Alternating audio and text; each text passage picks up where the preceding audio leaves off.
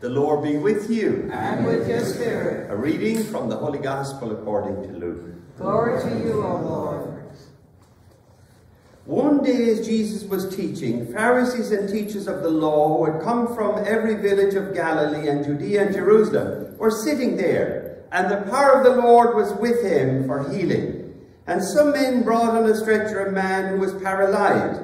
They were trying to bring him in and set him in his presence, but not finding a way to bring him in because of the crowd. They went up on the roof and lowered him on a stretcher through the tiles into the middle in front of Jesus. When Jesus saw their faith, he said, "As for you, your sins are forgiven." Then the scribes and the Pharisees began to ask themselves, "Who is this who speaks blasphemies? Who but God alone can forgive sins?" Jesus knew their thoughts and said to them in reply, "What are you thinking in your hearts? Which is easier to say, 'Your sins are forgiven,' or to say, 'Rise and walk'? But that you may know that the Son of Man has authority on earth to forgive sins." He said to the one who was paralyzed, "I say to you, rise, pick up your stretcher and go home." He stood up immediately before them, picked up what he had been lying on, and went home glorifying God.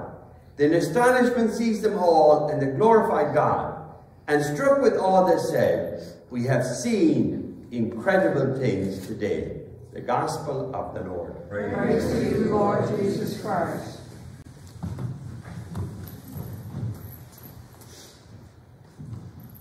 The response to the psalm today is, our God will come to save us. And that's basically the theme of Advent and the theme of the book of the prophet Isaiah. God comes to us. We celebrate the fact that God has come. Jesus is God with us. He is Emmanuel. And Jesus will come again in glory to judge the living and the dead at the end of time. And it's important for us to remember that the word Advent means coming. And the season of Advent was added probably in the 400s. The first celebration of the Christians was Easter, and they had Lent. And then several years went on, and they developed the story of Christmas. And because Christmas was so important, they had a period of preparation. And the scripture scholars and the experts say that Advent is modeled after Hanukkah, because Hanukkah was celebrated in the 5th day of the month Chislev. What day do we celebrate Christmas?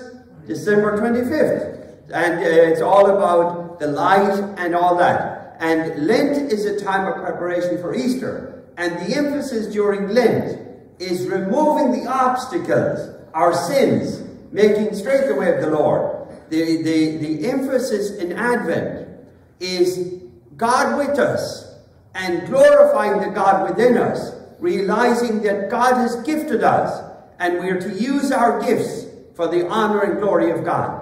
That's the beautiful theme of Advent. The goodness of God to us and our goodness, because Jesus dwells in us. We are children of God.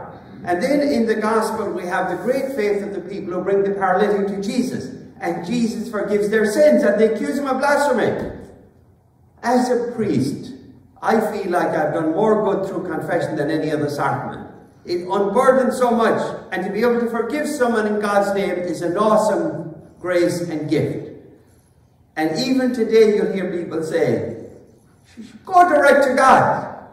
Ask those same people, when you have health issues, do you go direct to God for healing, or do you go to a doctor? Likewise, when you have sins that are burdening you, make a good confession, and there's nothing like it.